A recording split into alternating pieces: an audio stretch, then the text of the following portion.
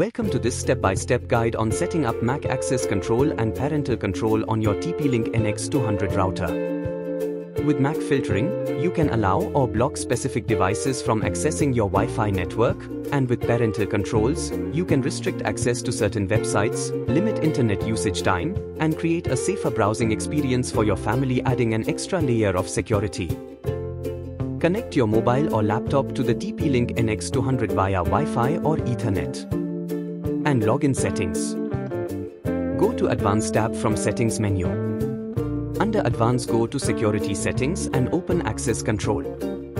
Enable Mac filtering by toggling it on. You'll have two options.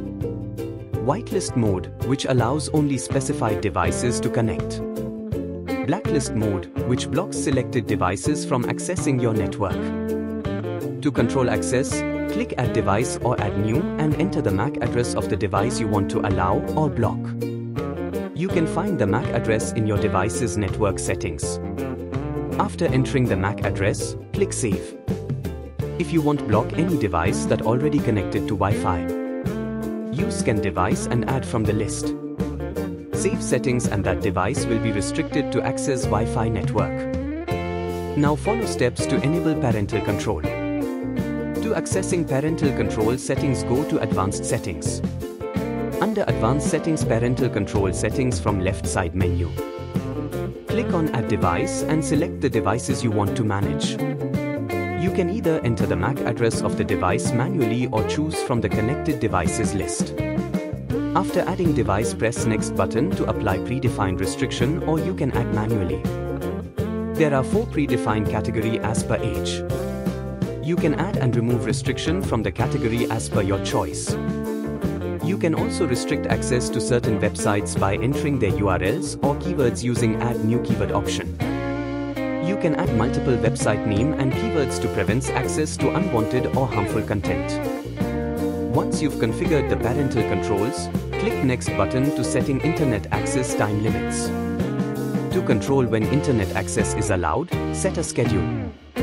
You can define allowed hours or block internet access during specific times, such as bedtime or study hours. Enable weekdays option and increase or decrease internet access hours. For weekends, you can set a different access hours and internet access time. You can create different schedules for weekdays and weekends.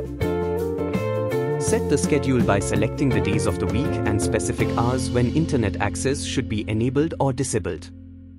Set internet enable and disable time schedule for weekdays and weekends. Once you've set the schedule, click Save or Apply to activate the settings. Your TP-Link router will now automatically enforce the internet access rules based on the schedule you've defined. You've successfully set up an internet schedule on your TP-Link router. This feature is perfect for managing screen time, improving productivity, and enhancing online safety. If you found this guide helpful, be sure to like, share, and subscribe for more tech tips.